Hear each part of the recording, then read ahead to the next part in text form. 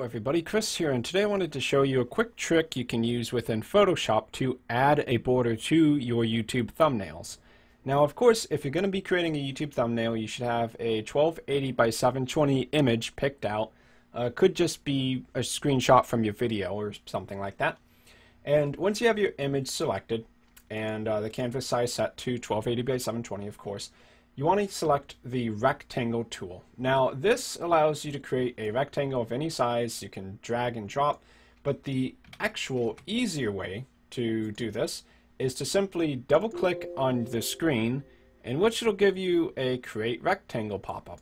Now what you want to set here is the exact resolution of your thumbnail, which is going to be 1280 by 720. Now by doing that, we create a rectangle, which of course is the same size as our image. To do a border though, we want to make the background color, that's this first box over here, set to nothing, and we want to choose any kind of color. Could also be a gradient if you prefer, for the border itself. So we'll go with, say, a yellow here just because it's highly visible, and we will set it to 15.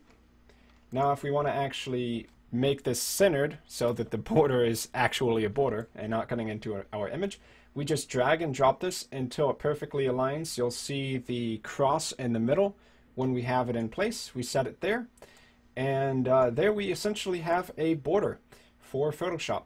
Now, whoops. Now if we want to go a little bit beyond that, we can do things like set an opacity. So we take this, we set it to 50%, and by having the rectangle selected as the layer, when we do that, what it does is it makes it so that the border is 50% visible, which is good if you want it to be a little bit more subtle than it may have been before. Now, of course, just to show, you can do gradients, you can do patterns if you have any patterns, so select a pattern there, and that may be quite a bit cooler than just having a simple color. Let's go ahead and do a gradient here.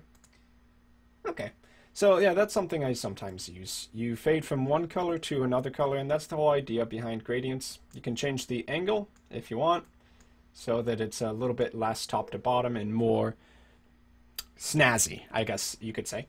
So that's essentially all there is to creating a simple border within Photoshop for your YouTube thumbnail. I hope you enjoyed taking a look at this trick with me. If you have any comments or questions, feel free to leave them down below. Aside from that, I've been Chris, and I will see you all next time.